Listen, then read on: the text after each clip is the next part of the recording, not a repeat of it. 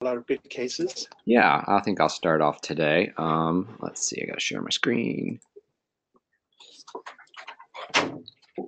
Alrighty. So, oh, here comes some people on. I might save the fungus cases for David. He likes those. This is an interesting post-op case. We do a fair amount of VADs, but we don't see too many complications, and I'm not sure why that is.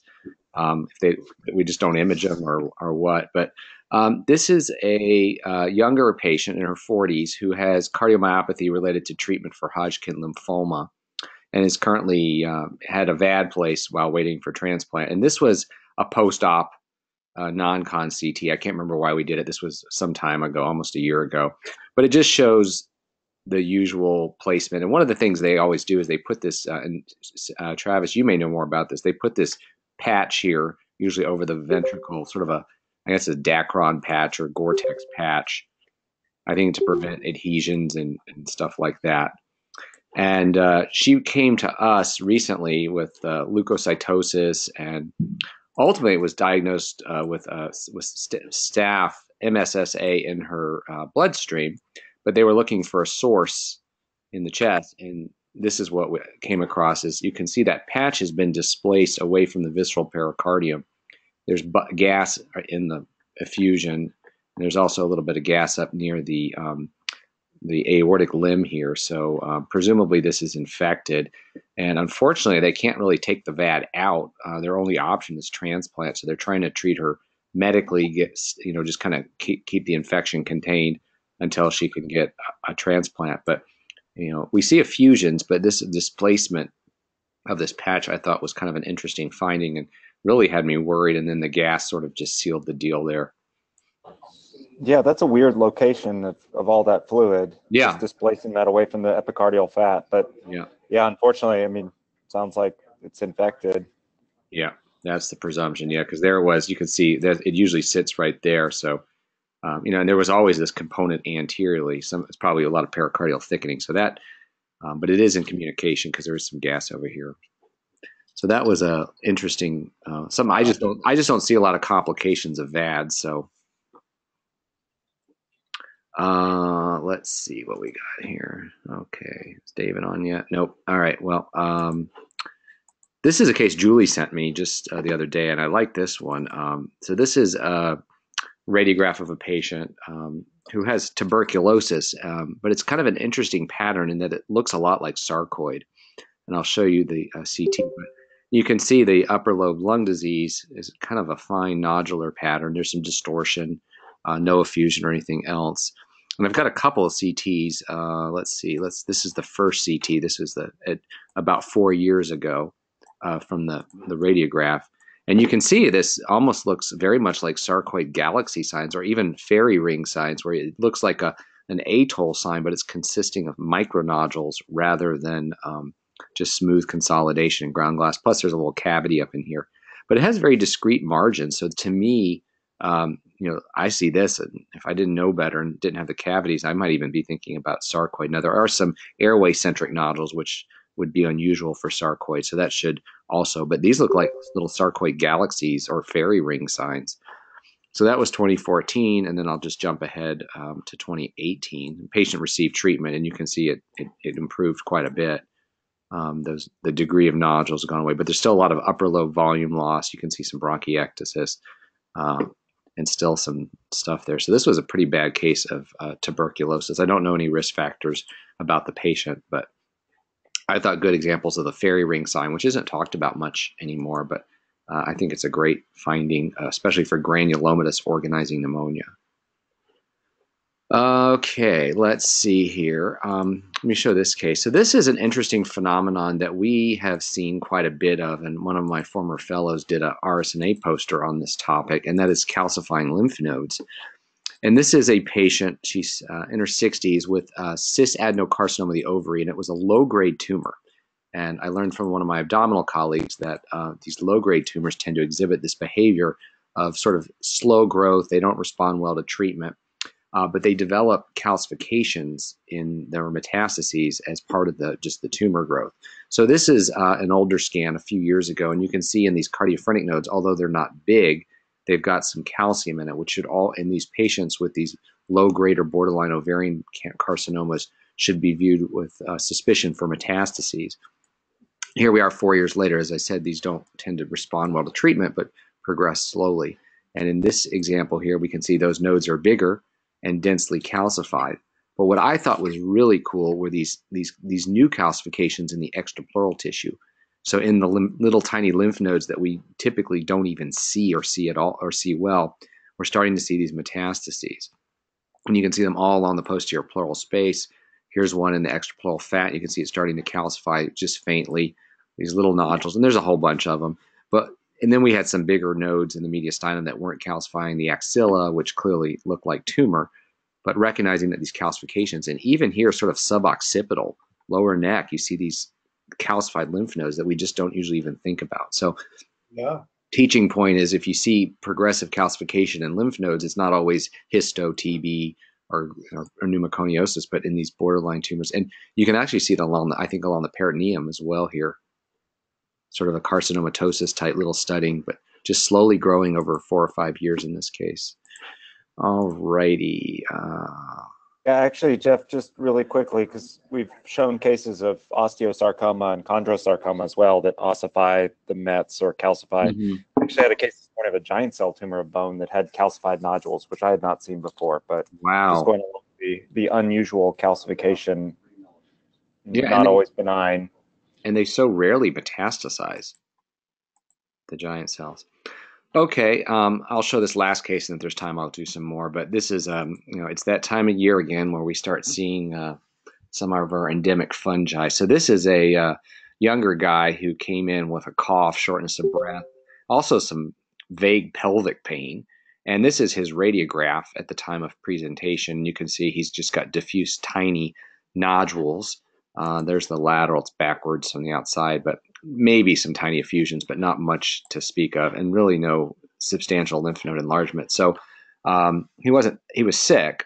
So you still have to think about miliary TB, but in our neck of the woods, we're much more likely going to see blasto this time of year because of its latency. And often these patients will get infected in the late fall, either hunting or sort of before the winter, camping or any sort of outdoors. And he did spend a lot of time near water. I can't remember exactly what he did. I made some notes of it, but he did have some reasonable exposures for blastomycosis.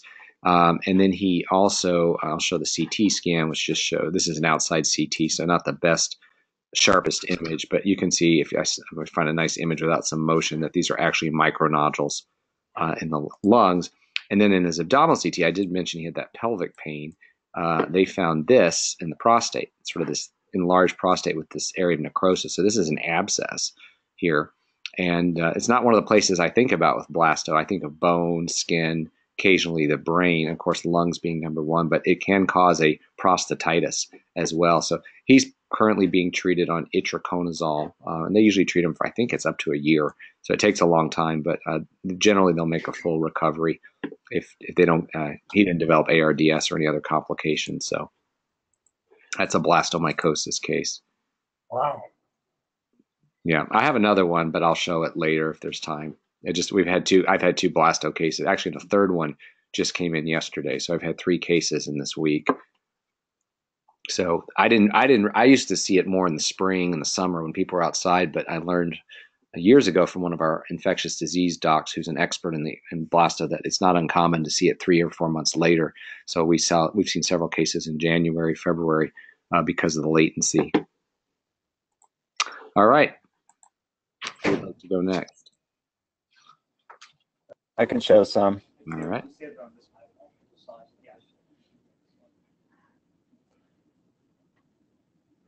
I see that Seth is on here now. This is an interesting case that came in. I think we've had discussions on management of this before, but this is a patient who you can see is intubated, had a relatively acute onset of heart failure after a recent myocardial infarction. You can see they have a pulmonary artery catheter at this point. But on this PE study, there's a large acquired ventricular septal defect, and you can see there's a little bit of decreased enhancement in this area.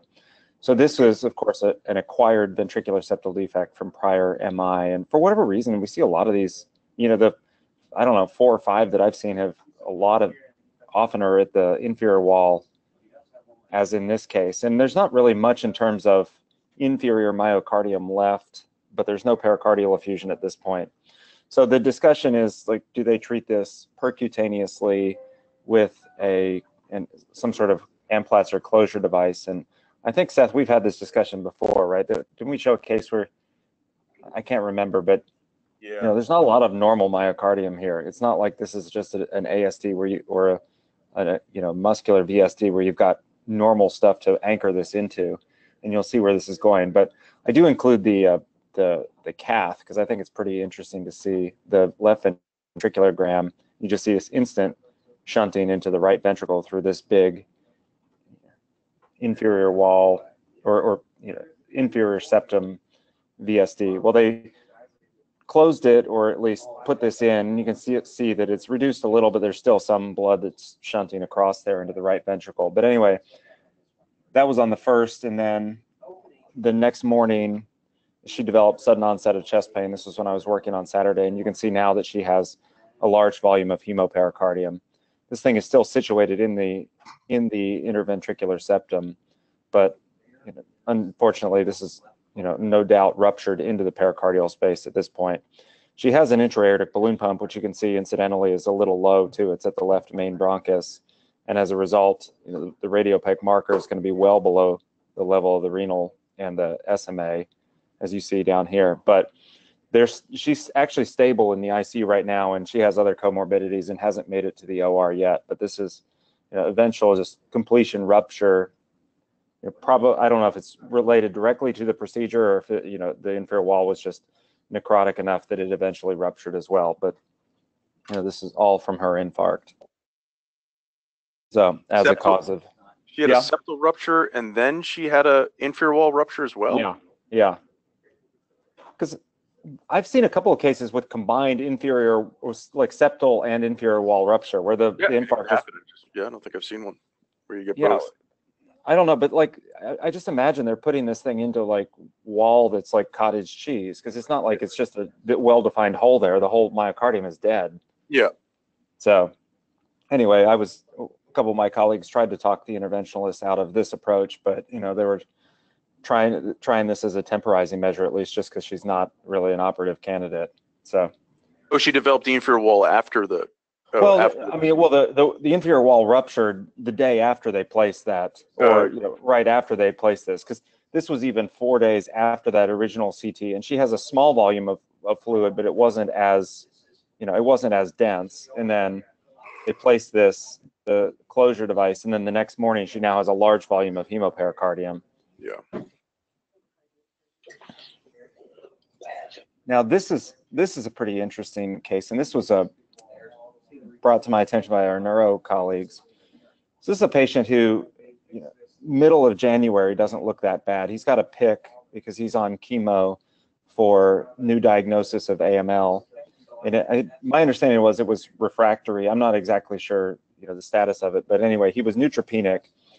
And then at the end of January, now has some consolidation in the left lower lobe, small effusion. They never did a chest CT, but he had some stroke symptoms at the same time. So they did a stroke CT. And I'll just start at the top, and you'll see that there are a bunch of small little, right here, these areas of edema, bilateral, look like areas of just what they thought were probably embolic infarcts, both in supra and infratentorial.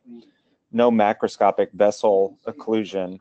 But my neuro colleague called me because of the stuff that was going on in the lungs. And you'll see as we scroll down here that I have never, seen this degree of involvement from what this eventually turned out to be. But if you just see the pulmonary artery, you think the pulmonary artery, it's maybe a pulmonary embolism here, as that left lower lobe pulmonary artery just abruptly cuts off. But the thing is too that the pulmonary veins are gone on this side, as are the airways. And then you can see this looks like just a big hemorrhagic infarction in the right or in the left lower lobe. Some little nodules there, probably from the airway involvement. And so with all of this and the fact that there was that stuff in the brain, we thought this, and he was still neutropenic. We thought this was probably going to be an angioinvasive mucor. Just given that it was involving both the arteries and the vein, although that's a little unusual. And I was able to pull up a CT from a couple months ago, and you'll see that at the end of December, there's nothing in those areas. And that radiograph I showed originally was in the interim, where this, whatever, this a little bit of edema and whatnot had cleared. But has anybody ever seen mucor do this with both arterial and venous invasion? No. So I just got the path back yesterday, and it was like this. It's a still, it's not 100% certain, but the sputum eventually did grow, or at least had some mucor species. So I mean, of course, they throw in the caveat that they can't, distinguish true infection from contamination. But patient died a few hours after that stroke CT. So I don't know what else it would be, just given how rapid it was. I don't know. Do you guys have any other thoughts? No, I mean, No, that looks the like hyphae maybe just grew into the vessels and thrombosed them. Yeah. I guess because it, unfortunately we don't get the entire lobe, but it almost is developing that bird's nest look. I mean, it certainly looks like it's infarcted. Yeah, it does. Different. So I think, Wow. likely that's just a really severe mucor infection. Okay, let's do this one. So I feel like this one, because this gets to your hypervascular mediastinal mass differential. This is a lady who has a lot of comorbidities, but a couple years ago underwent routine blood testing and was found to have an elevated, or she was hypercalcemic, elevated parathormone level. And the neck ultrasound was negative. They went to parathyroid scan. And let's see, we're going to have to fuse these. And you'll see that there's something that lights up in the mediastinum just behind the trachea. So we go to the CT, and here's your hypervascular mass just posterior to the esophagus that correlates with that area of increased uptake on the parathyroid scan. So it looks like it's, parathyroid adenoma being one of the hypervascular lesions in the chest. But what's interesting is what looks like the superior portion of this also has, a little bit more high density to it. And it just so happens that when we were looking at this in multiplanar reformat, that this is actually the parathyroid adenoma, and it's just below a Zenker's diverticulum. So this is actually oral contrast in this thing. And so originally it was thought that this was like a 5 centimeter mass, but it's actually, you can see there's a fat plane in between them. There's different density, and that the parathyroid adenoma is actually just this thing. So that changed the plan on surgery, because they originally thought it was a much larger thing. They did this through a VATS and resected it. And I'll show this. This is a post-operative CT where, of course, they left behind the diverticulum, and now you can see this patient has like 3 pills stuck in their diverticulum, but the parathyroid adenoma is gone. So ectopic middle mediastinal parathyroid hypervascular adenoma posterior to the esophagus. So I've never seen one in that particular location before. No, they're extremely rare. I've never seen one back there. Yeah. And then the diverticulum just makes it even more interesting. So, Gosh. Wow. I will show one more, and this will get back to that other pericardium case I showed. So I had lost this case to follow-up. I kind of even forgot about it until I recently saw a follow-up CT on this patient. As you can see on these radiographs, these were, she had a radiograph of 2 months before this one that was relatively normal heart size, as it looks on the more recent one. So you can see a big globular configuration to her heart. She was coming in with dyspnea, so certainly worrisome for pericardial effusion. So I saw this CT, and I do have, I think, one of the prior CTs. Yeah, so this CT was a month before. And so between September and October, she developed this huge pericardial effusion. It's impressive that it was over the course of a month that it got this big, but there were some clinical signs of tamponade, certainly looked like that. And with this one, you can see that there's a lot of intermediate attenuation. So this was like, I think 40 Hounsfield units, somewhere 36, as you can see there. So, not necessarily as high as you would expect for acute blood, but it certainly made me nervous. And then she, in fact, had a prior infarct and looked like a little fatty metaplasia there. And so thinking about causes of acute blood or subacute blood, her aorta looks okay. We weren't sure if she'd had a ruptured MI or something. It didn't really look like that, but I was a little nervous just given the presence of her coronary disease and the fact that her heart looked a little low attenuation in areas. But then we finally got more stories. She had a history of lupus, and she also has a small pleural effusion on the right, a little bit of fibrosis actually. But she had recently, they thought, had a lupus flare, and at the same time her INR had bumped because she has lupus anticoagulant. Her INR was over 10 when she came in. So they did a subxiphoid window. This was all bloody products, like subacute, that they drained. So they attributed it to just a combination of the lupus flare and then the blood from the fact that her INR was so high. But probably a serositis that, I don't know if that incited the bleeding, given that her INR was elevated or not. But just a nice case with the radiographic correlate too. Cool. Very impressive. And then here she was at the end of, this is when I saw her last week or whatever, and I'm trying to see. Did the pericardium scar down much? Doesn't look that bad. A little thick, not too bad. I mean, a little thick or trace amount of fluid there anteriorly, but yeah, there's not a lot left. I've not seen a lupus pericarditis or lupus pericarditis look like that. I mean, that much. So was it frankly bloody, or was it just kind of? It was. They just said it was bloody, and I think it's probably there was I have the description here. I mean, they just said it was bloody effusion. Okay. But yeah, and I think it was probably. I mean, yeah, I haven't seen frankly bloody one just from lupus. I think it's just the fact that her INR was 10. Yeah, that's interesting. So, yeah. All right. Well, I'll stop there for now, Jeff, and once I go back around too. Cool. Thanks. I can go, Jeff. All righty. Let's see here.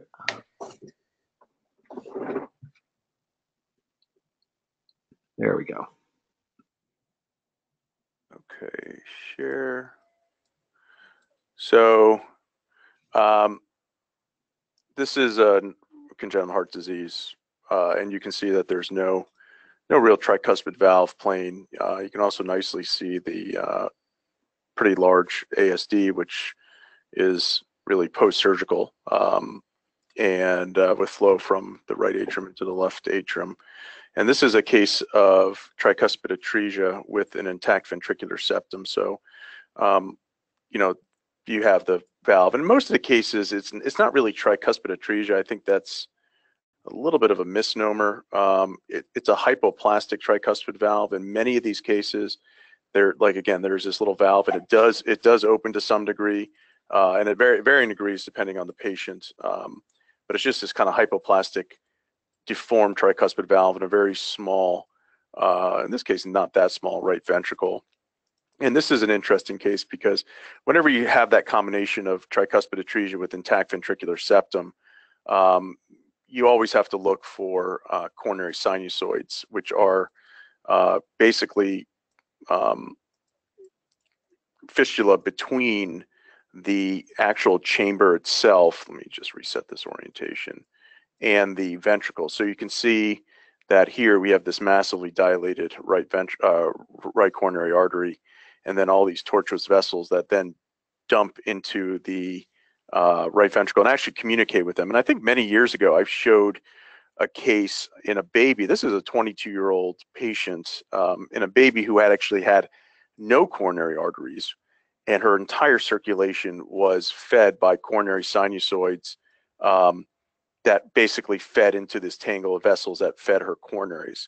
But it's just a nice example of these sinusoids that form. And whenever, again, if you just hear of tricuspid atresia or tricuspid hypoplasia and intact ventricular septum, the majority of these people, 60–70%, will have these sinusoids. And it's no one's really sure 100%, why these coronary cameral fistulas develop. And my theory is it's a way to basically drain the blood out of this, because you're still getting flow across this tricuspid valve, and you're getting extreme high pressures in this right atrium, right ventricle, that subsequently somehow fistulized with the coronary arteries to allow for decompression of that ventricle. But in some cases, again, that is the only supply of blood to the coronaries. So just a nice case we had last week.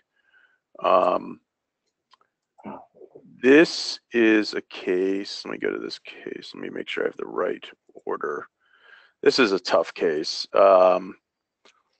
This is a patient who the only history was, this was a PE study. Not as pretty as Travis's PE study showed the other day in the Fontan, but I wish I could pull up the history and show it. There was no mention of congenital heart disease. All it said was shortness of breath on the indication, and we did a routine PE study, and you can see that this patient has various reasons for shortness of breath. The patient has a hypoplastic left heart and has a Fontan and has basically a monoatrium and a lot of other things. And you can see there's this little hypoplastic aortic root, and this aortic root is there and often serves the coronary arteries, and it attaches to the, because this was in some way the form, because you have this hypoplastic LV, and there's this little tiny, let me get into a plane, aortic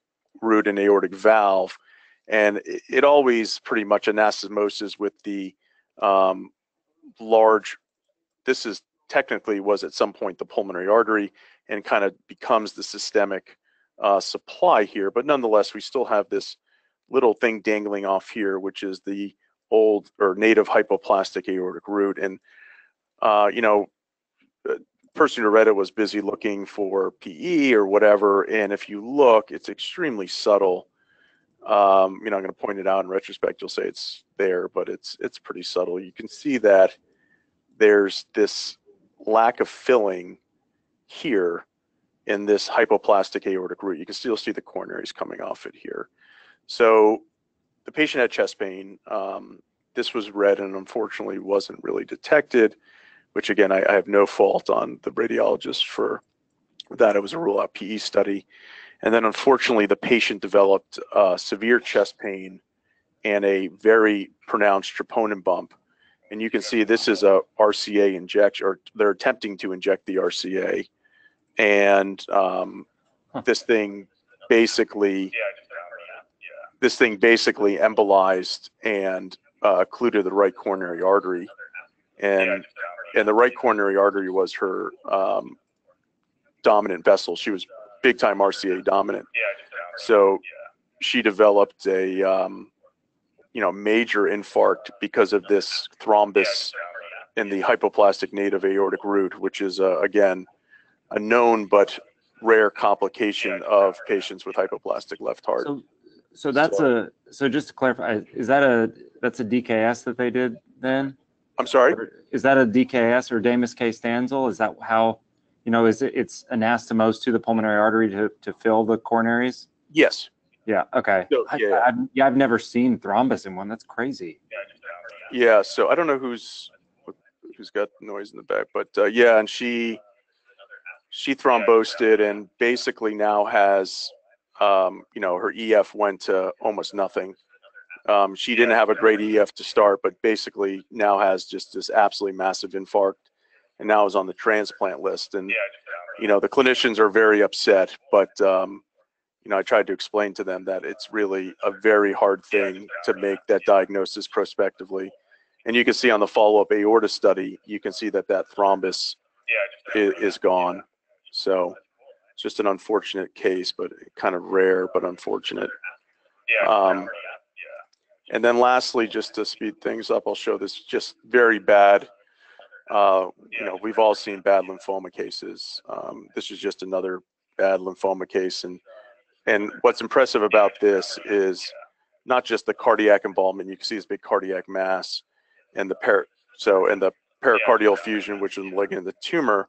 But it's really impressive. So this is a study about mid-January, and then this is the follow-up study a few days or a few weeks later.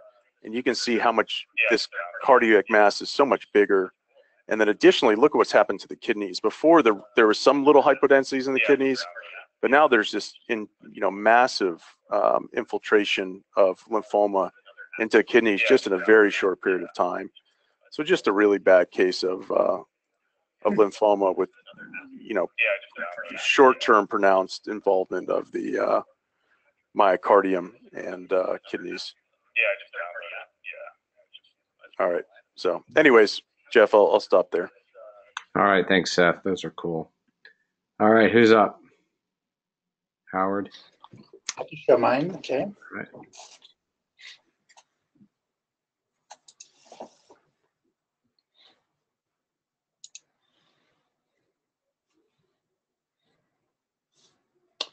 All right. It's weird. I think everyone hears that background noise, but it's like a repeating loop of noise. Does anyone else hear that? Yeah. Yeah. But it's saying the same thing over and over again. It's like somehow saying it over again. It's strange. This is a person that I became aware of a little while ago. And the reason he had this CT, which is from October of 2012, and open lung biopsy very soon thereafter is obscure. I don't know if he had symptoms produced by this pattern or not, but it's a really wonderful pattern of diffuse centrilobular ground glass attenuating nodules that become more confluent and more numerous in the lower lung zones, where the opacities eventually become more ill-defined ground glass attenuating, but a really nice demonstration of centrilobular ground glass nodules. And I think we all think of two common things. One is if the person's a smoker, one would think of smokers' macrophages, and of course this would be pretty severe down there, but particularly hypersensitivity pneumonitis, which this one is not. So what else would one think of? Perhaps if someone is on medications, one might think of this as a manifestation of drug toxicity, being some form of lymphocytic interstitial pneumonitis. But this turned out to be, here's a really nice description of the pathology.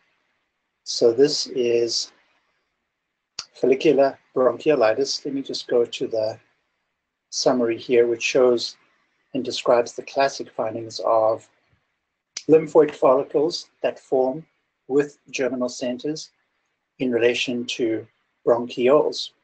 So a very nice example of that, maybe the nicest one that I've seen. And then typically this shows that the things I generally think of, or the three big categories, are follicular bronchiolitis in association with a connective tissue disorder, particularly rheumatoid. The second group would be patients with various kinds of immunodeficiency disorders like CVID, and ask whether the patient, has AIDS. And then the other one is just sporadic. So as best we can tell, this is just sporadic. As best we know, he might have received steroid therapy for a little while after 2012, but as best we know, he didn't receive any kind of sustained treatment. He developed coronary artery disease and other things. And certainly it's still abnormal, but not nearly as bad as before. And we doesn't seem to have any progressive lung disease from it. So it's kind of sporadic, idiopathic, and not particularly progressive over a period of years. So I don't quite know what to make of that, but it's a very nice rad path correlation for follicular bronchiolitis. And he's undergone an extensive connective tissue disease workup, and it's all negative? I think he doesn't have any clinical findings to suggest a connective tissue disorder. I don't know in terms of serology what has been done, but I don't think he's developed any signs or symptoms suggestive of any particular connective tissue disorder that I know of. Yeah, I don't think I've ever seen just a sporadic or idiopathic case. Have you? No, guys, I haven't. Never. I don't see it very often anyway, but I've always seen it in the context of collagen vascular disease. So I think there seems to be a group, at least according to this article, that is sporadic, middle-aged and elderly. And perhaps that one is one that doesn't progress necessarily, as one sees down there. It's curious, isn't it? Very interesting, yeah. Yeah. All right. This one is, here I can just show you the history right off the bat. So that's exactly the history that we have. He was attending a baseball game, experienced an episode or episodes of coughing, pop in his left chest, and pain. And he's a big pillar, so we don't have a chest radiograph, but I would suspect that it wouldn't show anything because of the location of what you'll see now, which is rather impressive if he just had one episode of a big cough. So here is that big defect. There is a fracture right there,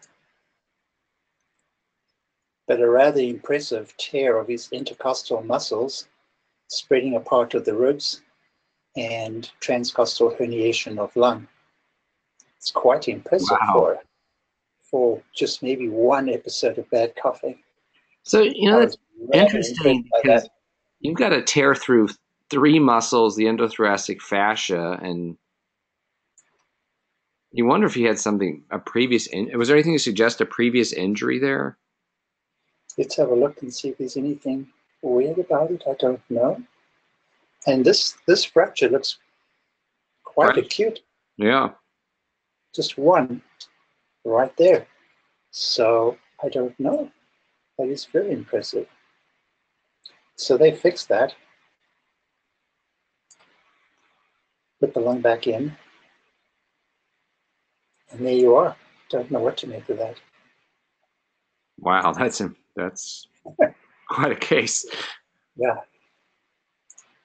This one we actually came across just a little while ago. So my resident and I, my residents with me, we're looking at this rib series, and he does not have a fracture. So now I need to blow it up. Let me see if I can bring up one that shows these soft tissue calcifications better. So here we go, and I'll bring it there. So check these calcifications out that we can see there. I'll make it even bigger. And you can see the morphology of the soft tissue calcifications. A good many of them are not quite round, but they're so-called rice grain calcifications.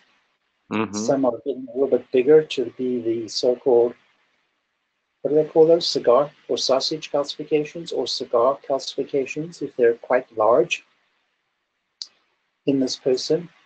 And this CT of the abdomen shows Wow. the findings beautifully. So these are the classic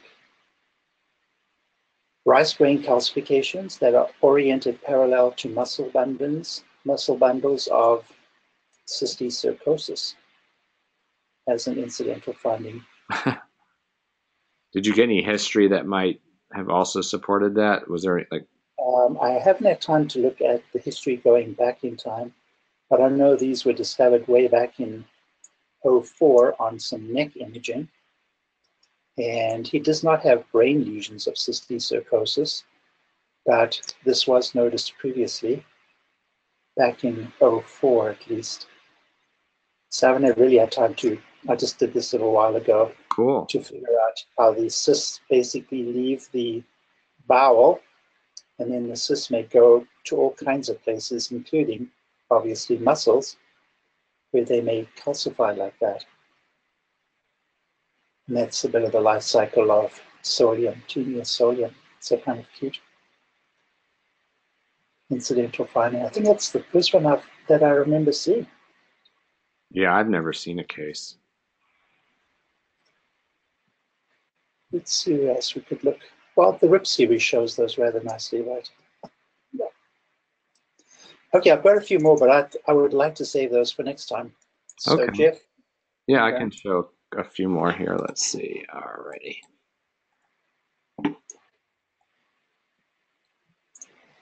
Hold on here.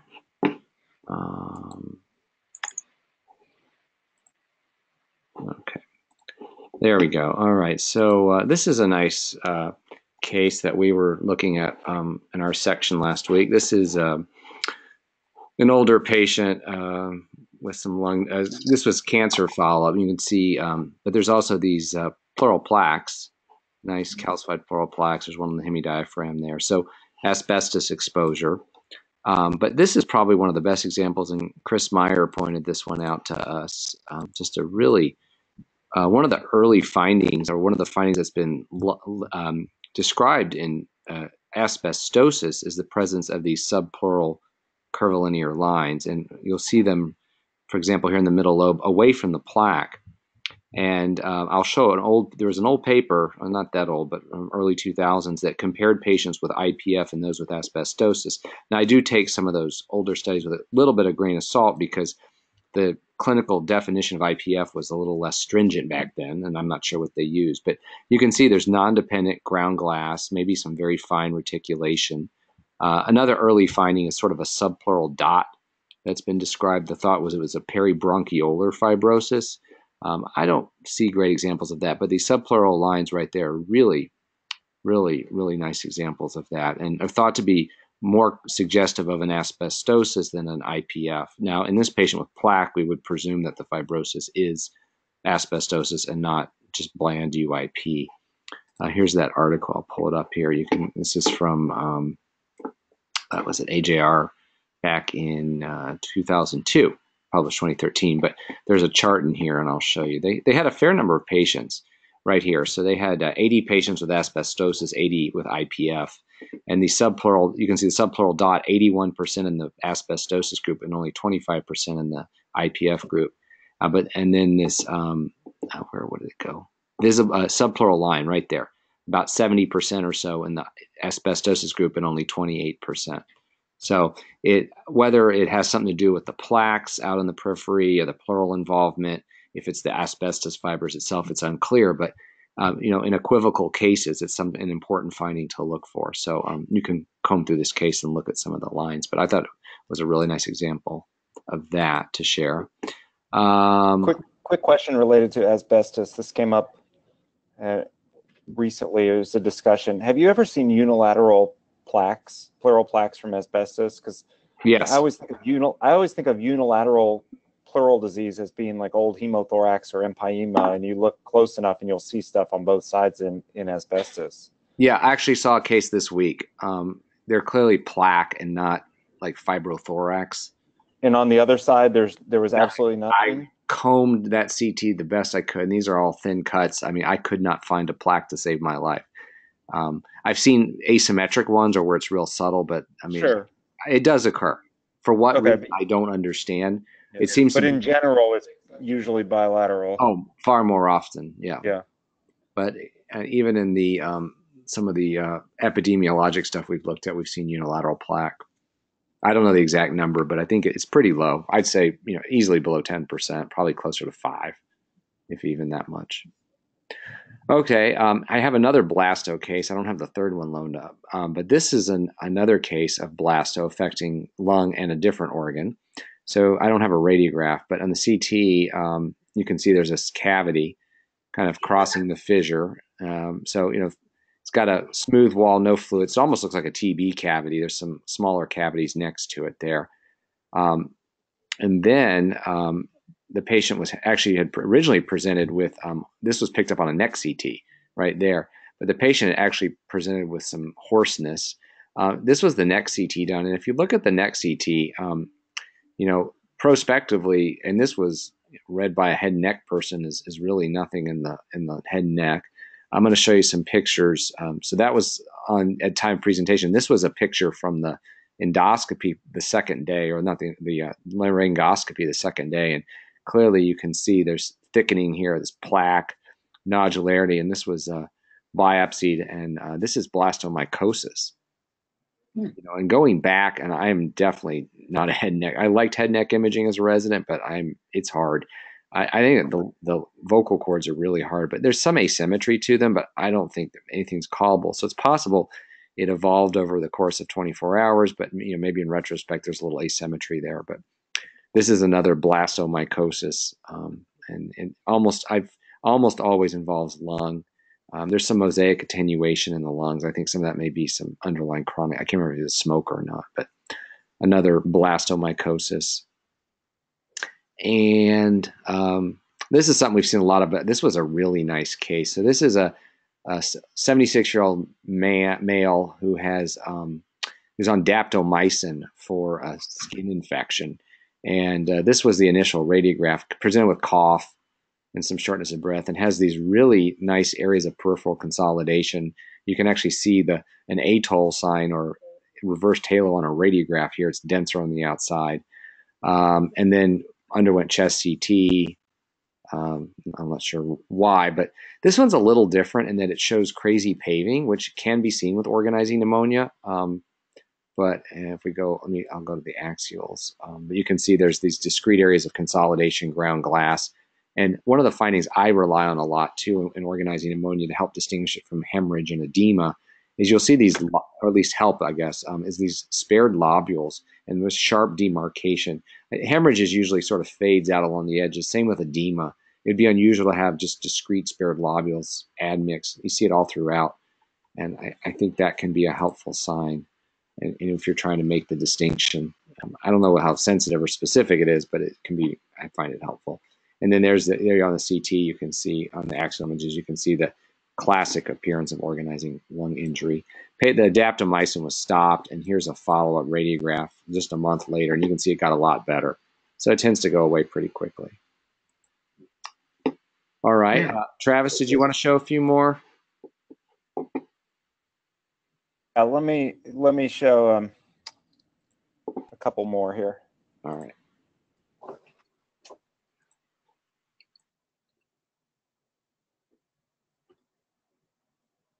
This is a quickie just because this is one, you can make the diagnosis across the room. 29-year-old man who came in. He was referred here for evaluation of pulmonary hypertension, but you can see he has abnormal marrow expansion and all of, not only is it the bone, but he's got soft tissue kind of paralleling those. Then you got this lumpy, bumpy stuff along the posterior mediastinum on both sides. And so you can see on his CT, no surprise. And this is very similar to one I showed when I was at Emory 4 or 5 years ago, but all of this is just soft tissue expansion from extramedullary hematopoiesis and beta thalassemia. Interestingly, you can see his pulmonary artery is enlarged, and so he was transferred here for workup of pulmonary hypertension. His RV may be borderline thickened. His RV function, you can see it's hypertrophy there. His RV function was normal, and so I was looking through their pulmonary hypertension notes, and they're actually attributing this mostly to group 5 pulmonary hypertension from splenectomy rather than just recurrent transfusion or other things intrinsically related to his beta thalassemia. So I thought that was kind of interesting because group 5, we think of systemic diseases like sarcoids under there, Langerhans cell histiocytosis. It's kind of a wastebasket, but I'd never seen one where they were actually at least trying to attribute it to splenectomy, even though that's on the list. Now this one, I would appreciate everyone's input. This is a middle-aged man, asymptomatic, had this as part of some sort of employment screening, whatnot. We don't have a lateral, but you can see there's abnormal opacity here in the right paratracheal region. Doesn't look like an aortic arch. He has a nice normal left-sided aortic arch.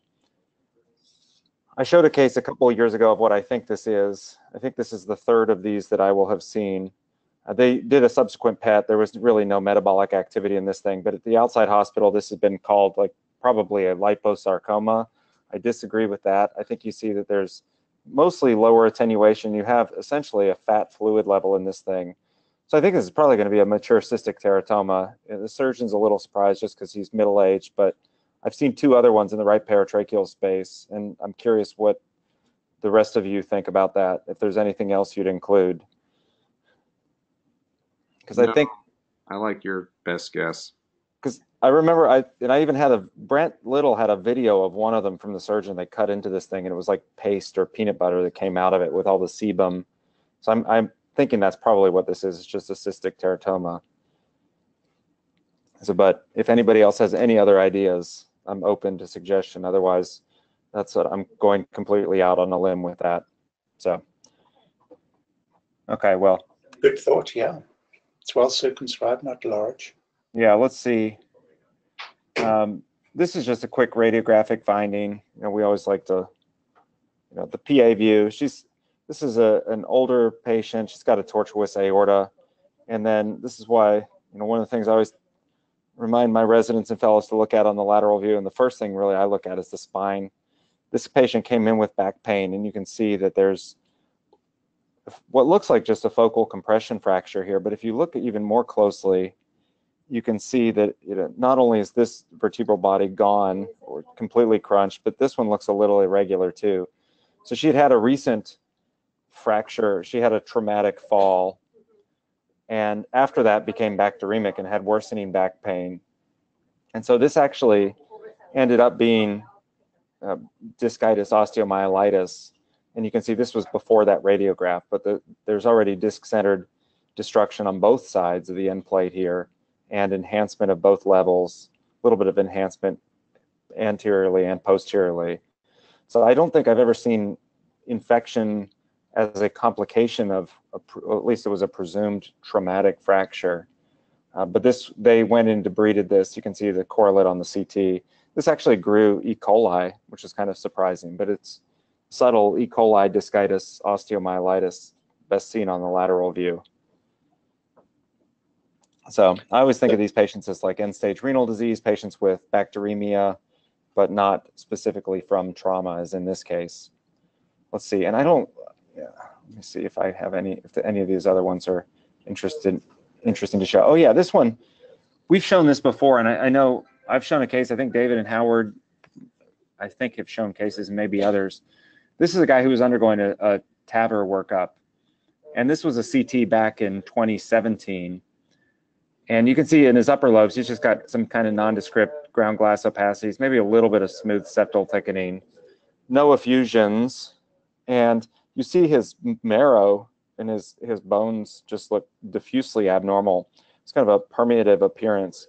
This is known myelofibrosis, and you can see he has aortic valve calcification at the time. And so the stuff in the lungs was just kind of chalked up to maybe edema. You will see on the more recent study that I would argue it's not edema, since it's still going to be there. And this was his TAVR study. And so my best guess is that this is just going to be extramedullary hematopoiesis in the lung parenchyma. We're not going to get a tissue diagnosis, but it looks kind of similar to some of the cases we've shown before. And I was curious if you guys agree. Yes, definitely. For sure. And then the other question is, why the heck do they get lobular sparing? Because I think the other case I've seen had the same thing, and I can't find any explanation. But I don't know if you guys know anything or not, but don't know. I think it's just a random, inexplicable thing. Okay. But yeah, so diffuse ground glass in the setting of extramedullary or of myelofibrosis especially, it's always something to think about. And then I think even on this radiograph back in 2016, there's some vague upper lobe opacities that are probably, the same process, but you can see his bones are already abnormal at that point in time. Yeah, so, very impressive. Yeah, presumed extramedullary hematopoiesis of the lung, on our differential for chronic ground glass opacities in the appropriate setting. So I will stop there. I think we'll yeah, we can wrap it up I'll today. save the rest for next week. All right. Well, those are great cases. And very nice. Yep. All right, guys. Well, have a great rest of your week, and I'll talk to you next week. You too. Thanks, everyone. Weekend. All right. Yep.